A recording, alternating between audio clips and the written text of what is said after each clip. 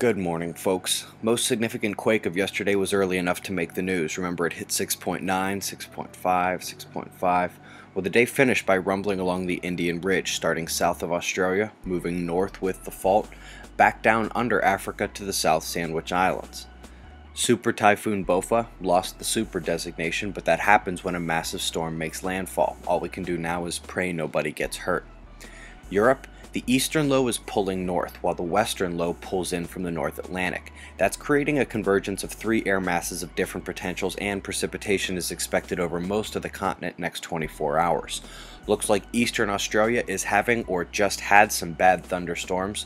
The way this low pressure just juts right up here is a sign that the southern coastal areas may cool off briefly the next few days. America Central, thunderstorms in the south, and as I've mentioned before, the majority of the northern bit of South America sees regular thunderstorms this time of year. Same with the southern portion of Africa, pretty much like clockwork. Eastern world, here are today's high temperatures and your expected precipitation zones. A lot of rain records set in the US right now. The same storm is dropping a ton of it over a very large area. Meanwhile, the leading edge continues to shatter historic daily high temperatures, ripping air from the south. I was just chilling outside yesterday in khakis and a polo.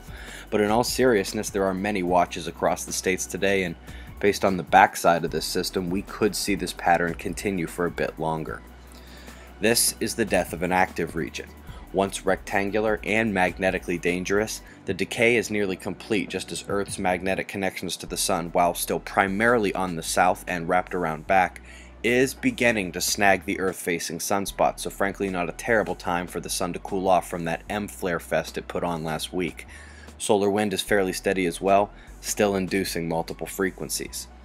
Here are the next planetary positions. We are coming out of the Jupiter-Sun lineup today. See my past videos for the orbital diagrams.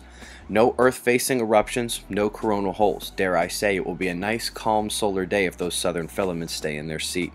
Eyes open, no fear. It's 6:12 a.m. Eastern Time, and that's the news. Be safe, everyone.